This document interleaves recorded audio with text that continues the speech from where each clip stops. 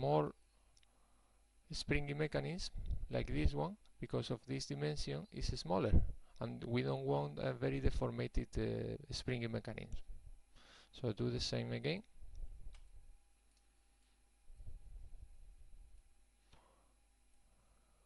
Copy,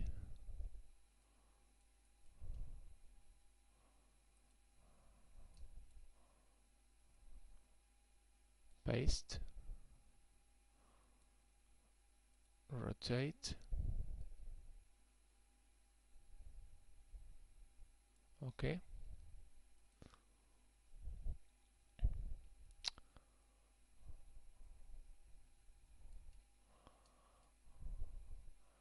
And concept 2 you to the master one in the same way that the other.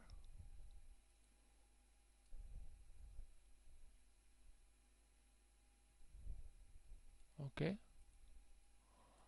and check out if it works.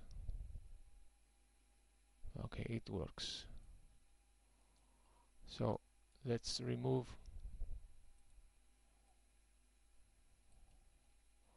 the strength.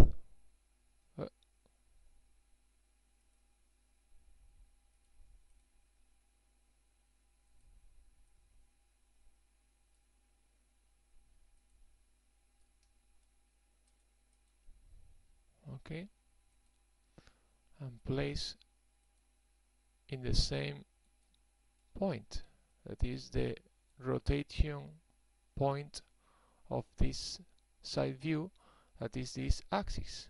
Okay, and we will do the same exactly with this springy mechanism than with the other. Go to the frame number 1, rotate this bone until the springy mechanism, small one, go to the green line for this point. Okay, perfect. Then I select this bone and this bone and the scale tool and do the same. Okay. Now I need to copy the keyframe to the frame number 0.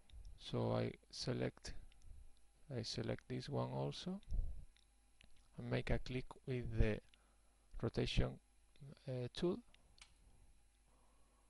and now copy and paste to the master. Copy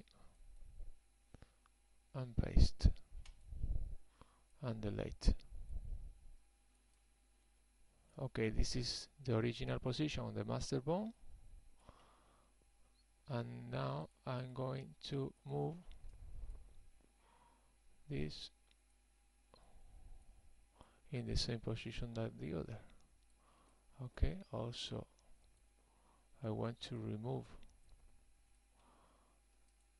the strength of it is already removed,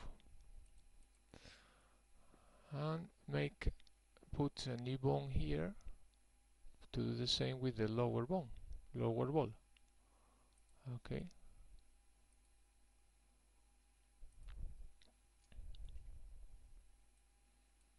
okay, and now it's linked to this one. Okay.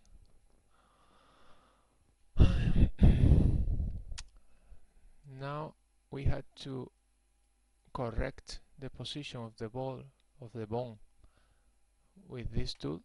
Okay, we are going to correct it.